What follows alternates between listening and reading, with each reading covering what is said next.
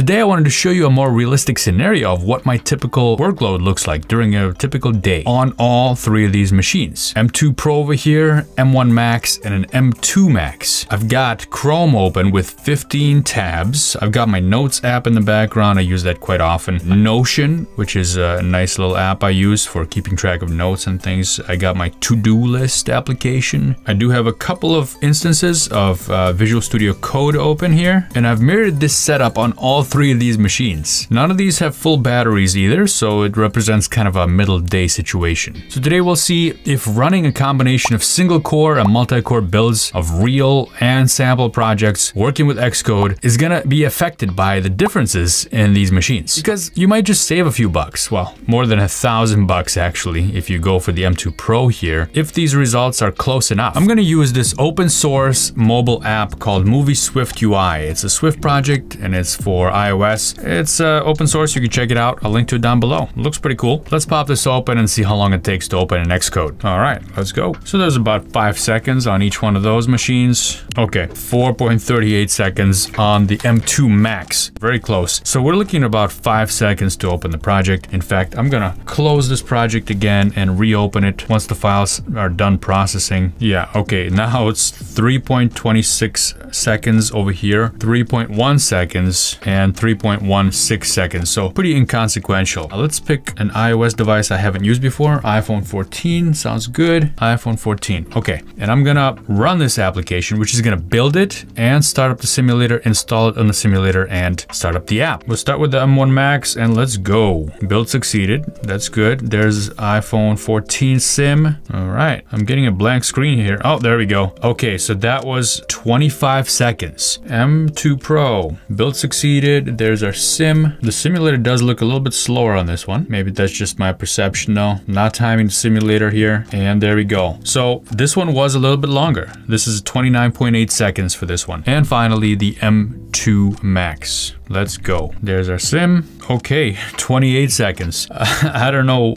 if that's if that's what I expected, because this is giving us real data on a real API and it doesn't paint anything until the data is available. It might not be the best test. So what I'm gonna do is actually use my app for the next test. None of these seem sluggish by any means. The simulator pops up pretty fast. The simulator interaction is fast. Yeah, and all these interacting with Xcode, even with all the stuff in the background, all the apps working in the background, interacting with Xcode is really swift. Pun intended. Okay, I'm gonna close up Xcode here and we're gonna move on to another test. And this one is a cross-platform mobile app that's actually a real project out in the app stores right now. And I'm going to target Xcode build right now and the iOS platform. This also has the Android component, which I'll do in separate videos. So I wanna make sure that our simulators are turned off because that's part of what we're trying to figure out here. And this is using native script built on the NX monorepo. So first I'm gonna clean the project and then we're gonna run it. It may seem to you like I'm sitting here for 5 minutes, but actually I've been doing this for hours. So if you haven't had a chance to hit that like button yet, go ahead and hit it. Thank you, I appreciate it. Now, while these machines are sitting here nice and tight, I have not heard any fans. The temperatures are pretty close. We've got 62, 50, and 66. I'm going to kick off the process. Oh, this is a command line process. So we could use our little friend, couldn't we? The Schwarzenegger 2.0 is back. Let's go.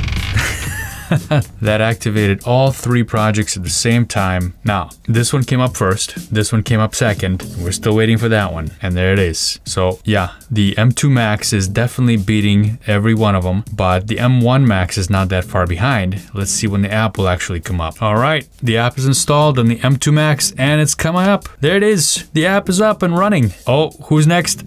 The M2 Pro is next, and finally the M1 Max. Wow, so that's actually an improvement improvement, not a huge improvement, but a slight improvement on both the M2 Pro and the M2 Max. And that's because we have 12 cores as opposed to 10 cores. Part of this process involves a multi-core build and part of it is a single core build. So it's a pretty good indication of what your mobile app development cycle would look like. Also, if you're doing cross-platform apps where there is going to be a build process that's probably going to be a single core as well as a multi-core build process. So this is a combination of both of those and it shows both of those off. I want to do one more test and it's a sustained long build. You've already seen me do this before on a clean machine with nothing running, but now that I have all that stuff running in the background, I want to see what kind of effect that's going to have. I've cloned this repository right here. This is the WebKit repository and basically it's Safari. There's instructions right here. If you want to try it, I'll link to it down below. There's a script for it. It's nice and easy. Tools, scripts, and then build WebKit. But I'm also going to include a time command at the beginning so that we know how long it takes, because this takes a while. All right, I'm all set up here and I'm going to go have lunch while this is running. I'll be back. You don't have to have lunch. You can have lunch. You probably already have lunch while you're watching this video, right? Or maybe you're on the toilet. I don't know.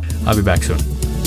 I just came back to do a real quick check here and I noticed something really odd. The M2 Max actually jumped up to 105 degrees and I'm hearing fans. What's interesting, I'm hearing fans from these two machines, the two new machines, but not from this one. This one does have the fan spinning at 1500 RPM, which is the highest I've seen it before. And it's hitting 100. I'm not hearing the fan from this one. These two are over 2000 RPM, 2200 RPM and hitting 105 degrees. So considerably hotter and a little bit noisier. If we check out the actual body temperature, this one 40 degrees for the M1 Max, 39 degrees for the M2 Pro, and 38 degrees for the M2 Max. Pretty intense build. And I haven't seen this previously because, well, I was just running a naked build without anything else. Now we have a lot of stuff going on the computer, don't we? Let's take a look at activity monitor while this is happening. So on the M2 Pro, there's our CPU load. Here's the CPU history for the M1 Max, and here it is for the M2 Max. And the M2s are both really pegging all the cores, all 12 cores. So I'm gonna guess that they're gonna finish first and then the M1 Max because they're really fully utilizing all the cores and there's more cores. Let's have a look at the memory usage. We are using zero swap on the M1 Max. It's a 64 gigabyte machine, so I expected there to be no swap used. Zero swap here on the M2 Max, also a 64 gigabyte machine. And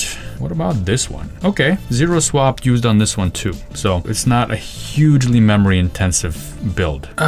Okay, I'm back and that took a while. The results are actually in line with what I expected, but I did not expect there to be such a big difference between the M2 Pro and the M2 Max. Check this out. On the M1 Max, I got a time of 19 minutes and 15 seconds. That's pretty expected. On the M2 Pro, 18 minutes, 49 seconds. So not that much faster, but still faster. On the M2 Max, 15 minutes, 49 seconds. Quite a lot faster. And this is a huge build. And with builds like this, it matters quite a bit. Now the next question, a difficult question. If you already have the M1 Max, it's not worth upgrading. If you have like a MacBook Air, yeah, all these machines are going to be way more powerful than MacBook Airs. If you have an older Intel machine, these are going to blow it away out of the water. If you're not doing any kind of video work or working with games, the M2 Pro is actually a really good deal right now. If you're upgrading from an older machine. If you already have an M1 Pro, probably not worth it. This 16-inch M2 Pro right here costs over $1,000 less than